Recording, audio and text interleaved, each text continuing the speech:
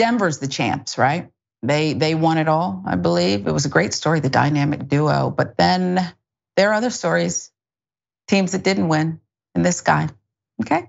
Zion Williamson's off-season drama, but spurring trade rumors. What drama? Don't act like you haven't been on TMZ and some other sites. But I'll tell you, Zion Williamson's time in New Orleans could be cut short amid the fallout from the drama in his personal life. Teams around the NBA are keeping a close eye on whether the Pelicans would make Williamson available ahead of the 2023 NBA draft next week in an attempt to move up from the number 14 spot. That, according to ESPN's Brian Windhorst.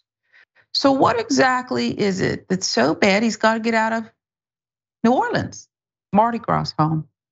Adult film star Moriah Mills alleged Williamson had sexual relations with her a week before announcing he's expecting a baby with his apparent girlfriend, Akima, social media influencer.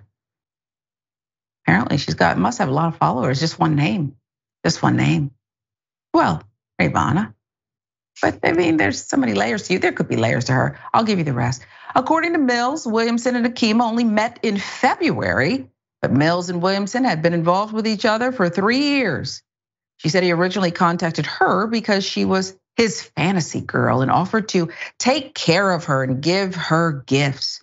Mills stated that she signed an NDA, non-disclosure agreement for Williamson, which is common practice for NBA players with romantic partners on the road, but did so with a fake name. Isn't that clever?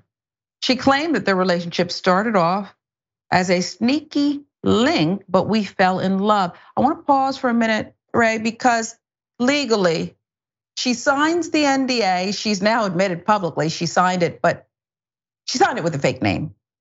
Is it enforceable?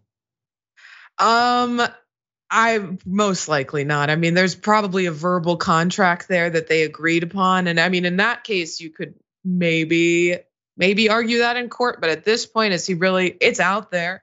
It's already out there. So now you're just going to drag this woman through the court system it's not going to be a good PR look for him to do it. That's smart.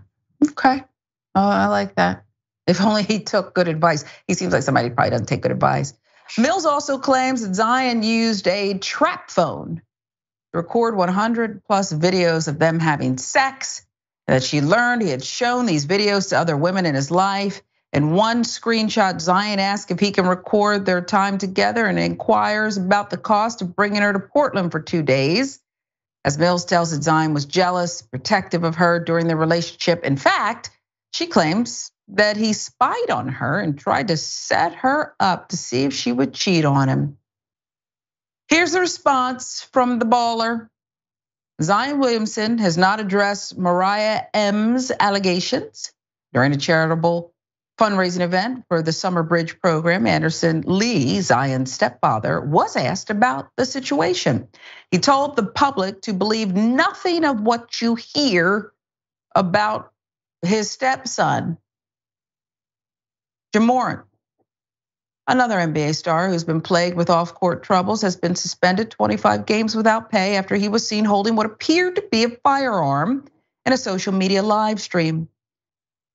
Morant was previously suspended after he brandished a firearm in a separate live stream at a strip club. There's a lot going on here, and I'll be honest with you, I don't even know if I got it, but I think it's interesting, the layers here.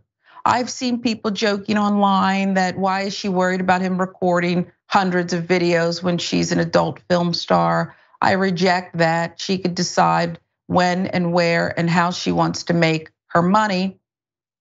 But I do think that this whole situation is kind of telegraphs where we are in society with power, relationships, sex, the whole bit, and the trading of a player because of all of it. Can you frame some of this?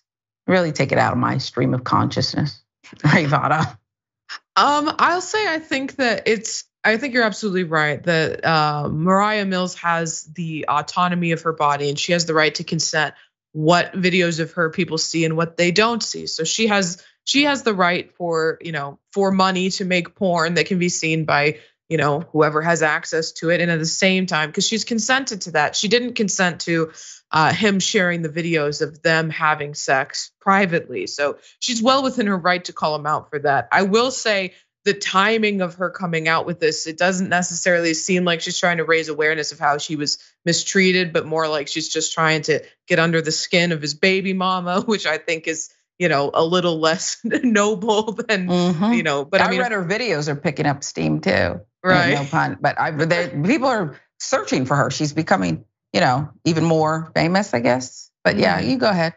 Yeah, I'll just say, of course, he should, have more discretion with how he conducts himself, because the way that you act in private absolutely does have a tendency to come and have a play in the way that your professional life. I mean, and not just if you're a professional basketball player. Of course, if you have a high profile like that, it's more likely to come and impact your professional life. But just anyone in any career, your outside work behavior is unbecoming of someone they think is representing their brand. In most industries, that's more than grounds to terminate you. So, I think he's young. He's come into a lot of money very quickly, and maybe he just needs to learn how to conduct himself better. And if the team doesn't think that this is someone who we want representing our brand, then they can let him go. I think it's not like serious allegations of sexual, impropriety. I mean, showing the videos of her is absolutely a violation of her consent. But it's not like, I've seen teams protect their players who have been accused of rape. So, I mean, if they want to let him go, they can let him go and make a lot of money doing it. But I guess that's their decision. And I don't know what his relationship with his stepfather has been throughout his life. I don't know that much about his story. Perhaps I should have looked into it. But here's my thought on the stepfather's comment. Believe nothing about what you hear about my son.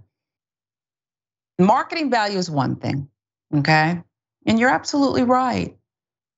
I tend to believe these allegations, I guess we'll call them. He's sleeping with probably a couple women. And it's not very nice treating people this way. Let's just boil it down to that. For the stepfather to step up, I guess there's something bold and profound about being protective of your offspring, your stepson. But I would like to think that there was a private conversation here, that you're hurting people and you're hurting yourself, regardless of whether it's going to cost you money or get you traded out of. Maybe he wants to be traded out of New Orleans. I don't know. But why are you doing this? I'd like to see that he would examine that. And maybe I'm too pie in the sky, but I think his behavior deserves some insight on a couch with a professional in front of him. That's just my thought.